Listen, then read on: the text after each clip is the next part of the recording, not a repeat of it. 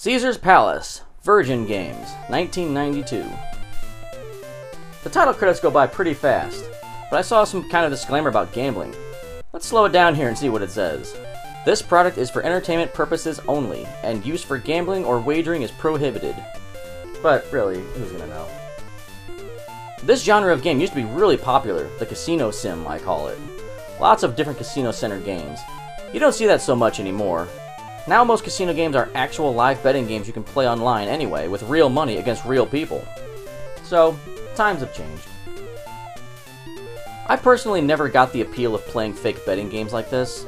There's no risk, and there's really no reward. Let's take a look and see what we got here anyway. Alright, so we show up in style. In a taxi. Oh shit, we've already got $1,000? Can I just quit now? I mean, I'll take that. I've already won.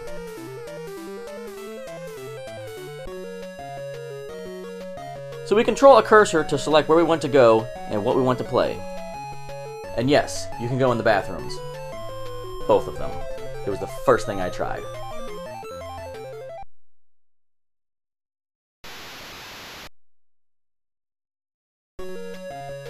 So let's check out the games, I guess. I'll start with some video poker, why not?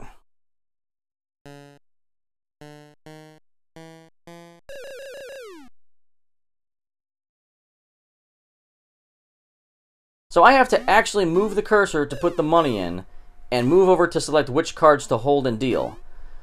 This is already kind of a chore. Also, where are the payouts? Some video poker games are deuces wild or jacks are better. This doesn't explain much. So let's just assume deuces are wild.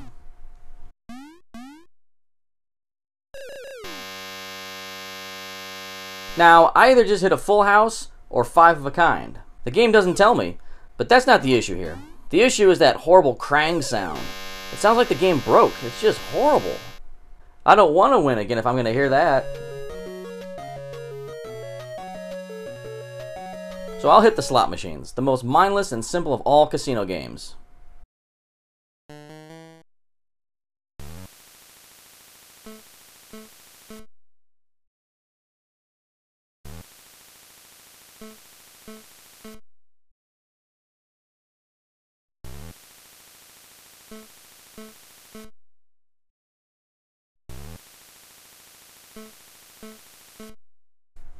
Well, that was stupid. On to the big 6. Not entirely sure how to play this one. Looks like I just pick a number and hope it hits.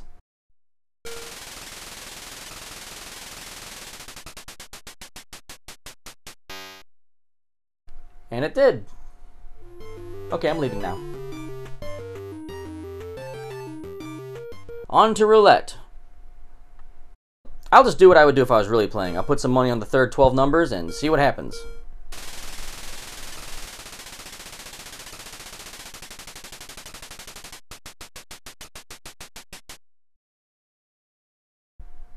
I won again. This is not realistic. And finally, blackjack. Since this is the end of the game, I'll just bet crazy.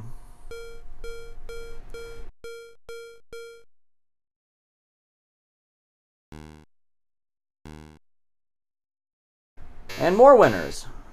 This doesn't happen in real life. Okay, last hand. I'll just bet it all.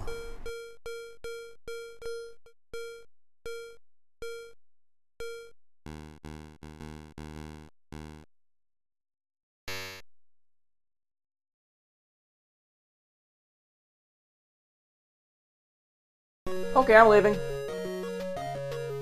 I'll cash out and see what happens.